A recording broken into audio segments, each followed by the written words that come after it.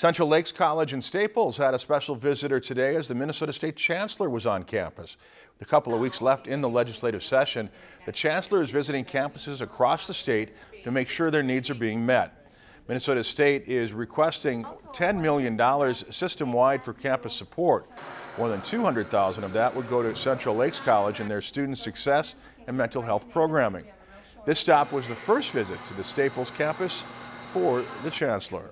Tell you that my favorite story about medical assisting. I come to the campuses, I learn from them, and that in very fundamental way then informs our work as we plan at the system level as to how to coordinate the work of our colleges and universities, and also how to facilitate the augmentation of capacity which is needed for our colleges and universities so they can do the work they want to do.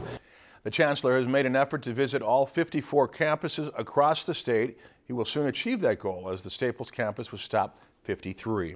If you enjoyed this segment of Lakeland News, please consider making a tax-deductible contribution to Lakeland PBS.